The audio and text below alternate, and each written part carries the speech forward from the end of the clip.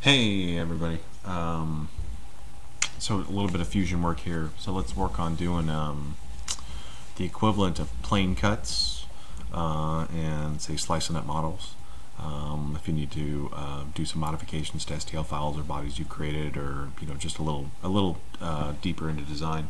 This is again more on the sort of beginner, intermediate-ish side of fusion. Or if you've been doing it for a long time and you want to watch, great, there's more than one way to skin a cat. But again, we'll keep it short. Sort of short and sweet videos is what I'm going for. So I always say 5 minutes, and they end up being 20 or some crap. But we'll give it a shot. So plane cuts, and really, plane cuts in Fusion360 are not called plane cuts. They're called splitting bodies or splitting faces. And so when you create a body and you need to split it, slice it, or do a plane cut, I'll show you how to do that. Why don't we, instead of bringing in an STL, this will work if you bring in that STL file in the other video that I showed you and then convert it to a mesh. This works too. Doesn't matter. Why don't we just do a quick one here? Let's do create a sphere, and I'm going to put it right here on the call it the bottom plane, and we'll just do 40 is good. So now I've got this cool looking sphere, and I want to cut it. I want to cut it in half. I don't like it. I don't like the way it looks at me. So there's a couple ways to do it. I found the easiest way to do it is to basically just sort of construct a plane that sits away from it a little bit, draw a line vertically or horizontally, and slice that sucker, karate chop them right in half. So that's what I'm going to do. I'm going to turn my origins on so I get my little construction planes back. And I'm going to say construct an offset plane. And it's going to ask me, well, which plane do you want to use? I want to use this guy.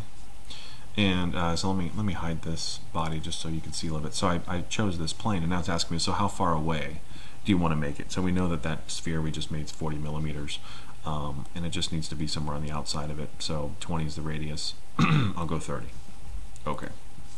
And let's turn the body back on. So you can see my plane is now over here. And it doesn't matter. It doesn't have to be, oh my gosh, Mark, it doesn't encompass that. It doesn't matter. You've made a plane out in space. You may draw on it. You are allowed. So I'm going to cut this guy vertically, and then I'm going to do cut him horizontally. So I'm going to sketch. I'm just going to do one line, and I'm going to do it on this plane. And you notice that my construction plane that we just made just went away. I don't care. I know where I am. I'm just going to cut this dude right down the gut on that green line. And I'm going to hit stop sketch. And so if we turn this thing around, you can see my line, even though it looked like we were drawing it on the part, is out in space. Right? I am 10 millimeters off the edge of this guy. And so now we're going to split. So the way you do a split plane is you go to modify. I'm sorry, split body. We're going to split the body. This body to split, it's going to, right, it walks you through it. It's pretty simple. What body do you want to split? This guy. What tool do you want to use to split the body? Well, my tool is the line I just made. So pick that, pick your line, and there you go. It just slashed my guy right in half. It looks like Saturn. Hey, look at that. And now it's asking me, do you want to do it? So, yep. And so now, if you notice, where I had one body, now I have two. Okay? And so let's hide this guy. So now I've got a little half moon, half a burger, one half a hamburger bun, or a single butt cheek, however you want to do it. But now I want to cut them horizontally. And so we're going to do the same thing. I'm going to turn my little construction plane back on because it hides them for whatever stupid reason. But I want to cut it the other way now. So basically do this in a quarter. Come on, let go. So we're going to do one more line, and I'm going to again choose this plane. And look at that, he disappeared. But I'm going to cut him right on the red line here. So I'm going to hover the red line, do that, end it, stop sketch. And you can see, again, my line is out in space because I did it on a space and plane in space. Plane in space. And we're going to do the same thing. Let's split body. Split body. Which body? This one. Splitting tool. That other line that we just made. Hit OK. Bang. and now it has cut this guy again. So now I have three bodies. So if we hide him, now we're just left with this quarter of the sphere that we originally made. So pretty cool, right?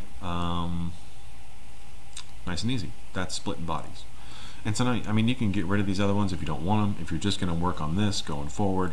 But lots you can do with splitting planes, splitting bodies, and splitting faces. You can split faces too, just using the face split versus the split body, or and then there's a silhouette split.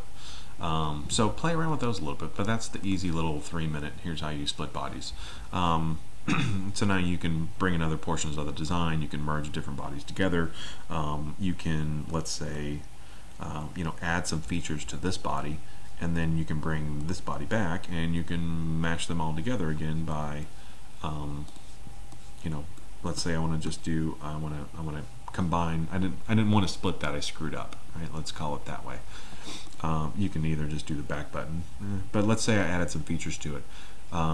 So you select them both, and then you come here and you combine.